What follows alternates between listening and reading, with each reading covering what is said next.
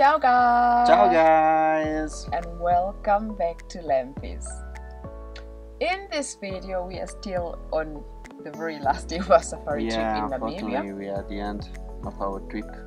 Yes, and this video we want to share with you how much we spent on safari. Like how much does an African safari really cost? Yes.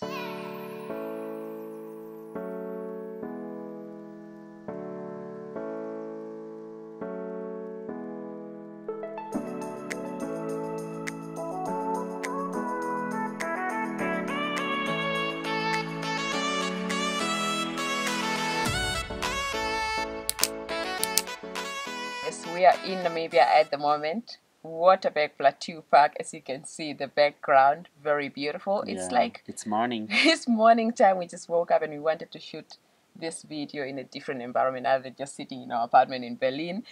It's at the area, actually at the end of our safari trip. Today is the last day. Tomorrow Ali's flying back to Rome and I'll fly back to Germany in 3 days.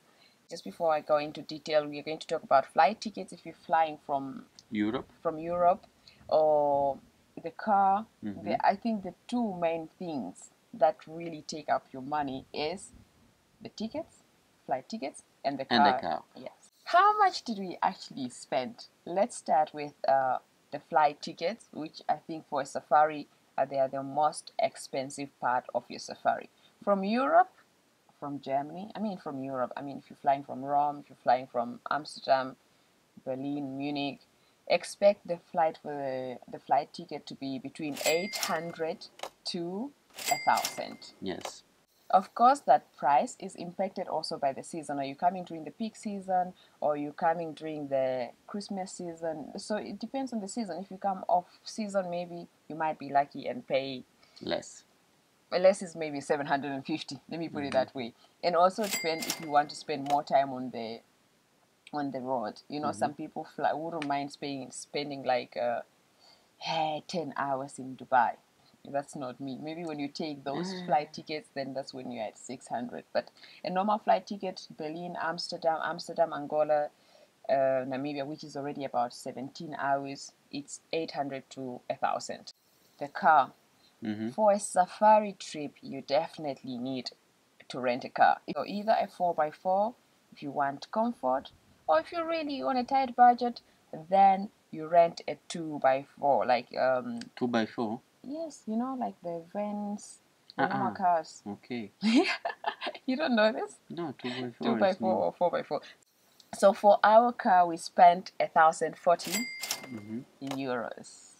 That is also a large chunk, but you know, the good thing about this, the car price, is that if you're traveling by yourself and you rent a 4x4, this price you have to pay it by yourself. Yes, but you have 4 people, and you want to, of course, you're going to split the cost.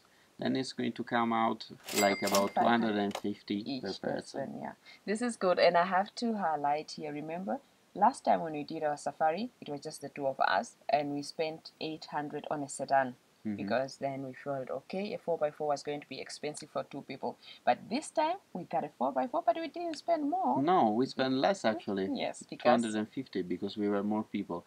For our car, we got our car in Windhoek from Acacia Car Rentals. Very nice, I recommend it. They have amazing 4x4 and also manual and automatic. So if you're not used to driving a manual car, you may take automatic. And the other good thing is that they have a couple of connection to tow services. If you are stuck in Spitzkoppe, for example, then they can call the tow service that is close to you. I will leave the link to Acacia Car Rental in the description below in case you're booking. The next cost that I have here is accommodation. When it comes to accommodation, this is the second time we are doing safari together, and we always love to camp. Yes. Camping in Namibia is beautiful. I will leave a link up here if you don't know about camping in Namibia to watch that video. That video, yes. Absolutely amazing.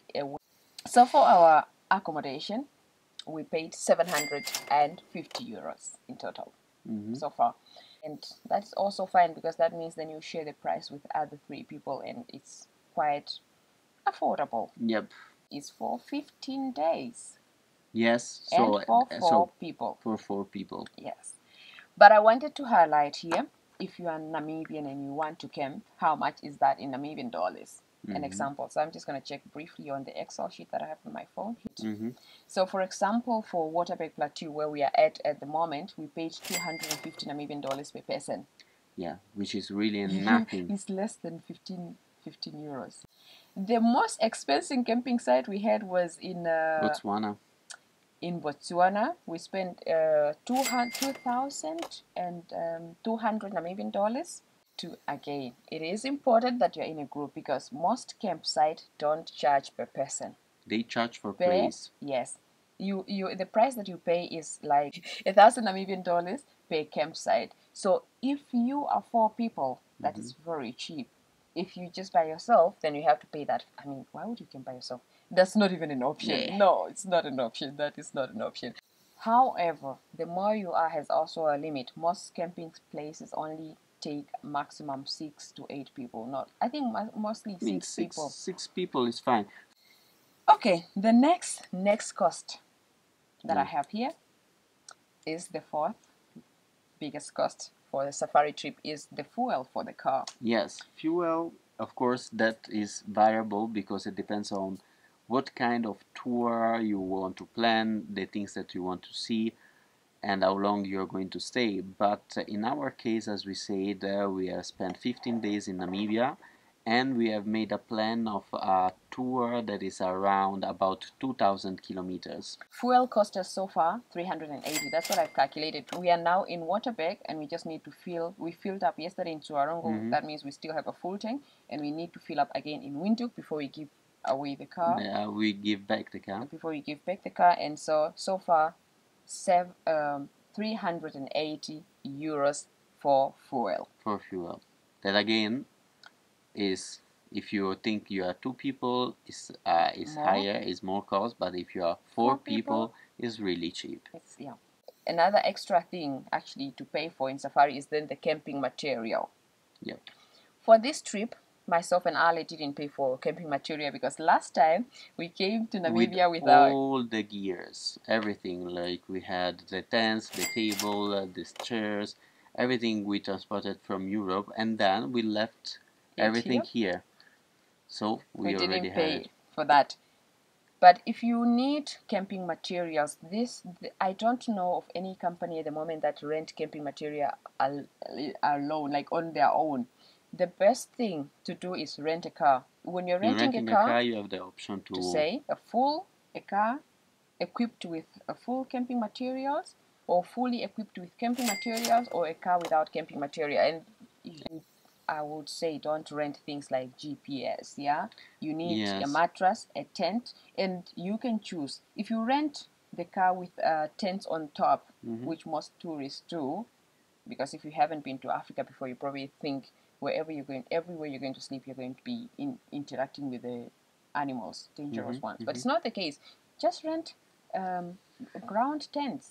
And even though we didn't pay for the camping material, I know that our friends that we are with, they have, for example, pop-up tents. Yes, this is the only company that I know so far with pop-up tents. They got them from where we got the car, which is Mix Safari Tour. Safari and Tours. Yes, in Windhoek. Pop-up tents are easy. 5 seconds, you have a pop-up tent ready. 5 seconds, it's out, and it costs you way less than if you have the car. The car with the top tent on top. The next thing is food. Yes, food. For us was cheap. About 200 euros for 2 people for food. So 100 euro per person for 15 days. Yes. It's really nothing. It's very cheap. Let me give you an example. But why? Because we chose not to eat in lodges, in restaurants. We were preparing our own meal every single day. And sometimes we're just creating our own recipe. We did this chaklaka with the green vegetable, then we serve it with porridge. Then we also did a lot of bean soup. I mean, the guys were also creating some meals. It's just fun because camping is about sitting around the fire. Yep. And if you have fire, you have the pots already. Just put the pot on fire and cook something. So for us, it was very cheap when it comes to food. And let me open like a parenthesis on this topic, because The problem with most people that come from Europe and come to Africa and want to do safari, they just know then what they can eat at the lodges or at the campsite. They don't experience anything, or it is really rare that they experience food that is outside of the touristic.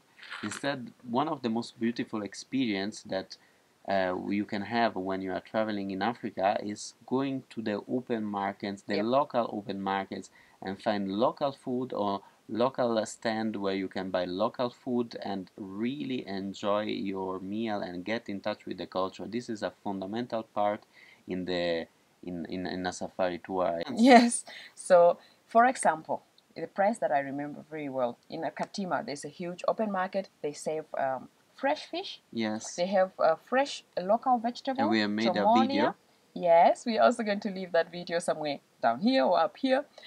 Chomolia, and they serve you fresh made porridge. Yeah. Maize porridge. And that meal for 4 people, it cost €10. Yes. So 160, So you pay 200, yes, you pay €2.5 each person, and you have a full meal. So this came to a total of each person pays honestly plus minus 500. 500 to 700 euros per person, excluded the ticket. So your budget for a safari per person is going to be between 1,500 to 2,000 to 2,000 euros. That is everything. That is amazing. Absolutely. But this amazing. I'm It's happy not that we so- are doing that, because most people in Europe think of only safari from, oh, safari, I need 5,000. Yes, it's so expensive. So expensive. But honestly, at 2,000 or 1,500, you can do that. Yes. It's affordable. Again, I think it's important here to highlight that the cost of this, everything we have talked about here, it's also highly impacted by, if you are booking everything with these big international safari companies, it's going to be way more expensive. But instead of doing that, look for a local company where you get the car, where you get the camping material, like directly, contact them directly. That will It's cut your cost, better. I think, by 60% Local less. tour operator are way better than when you go in a travel agency in Europe and you ask. Because what do they do in Europe? They just call the local tour operator and they charge you more money because they are like Commission. making a commission out of it. That You know, what I now say, I Divundo. would love to see more Namibian doing safari. Well, one thing that surprised me is like how Namibians are not really willing to explore their own country. That is a pity because Namibia is so beautiful, guys. Please, if you are Namibian and you are watching this video, explore your country. You are living in a beautiful place. Is the end of Of the our video. video, and also the end of the safari. End of safari. We have to go back to the car and start driving back to Windhoek. If you enjoy this video, guys, give us a like, subscribe to our channel, and most important, leave a comment in the description below. So until our next video, ciao. Ciao. Bye.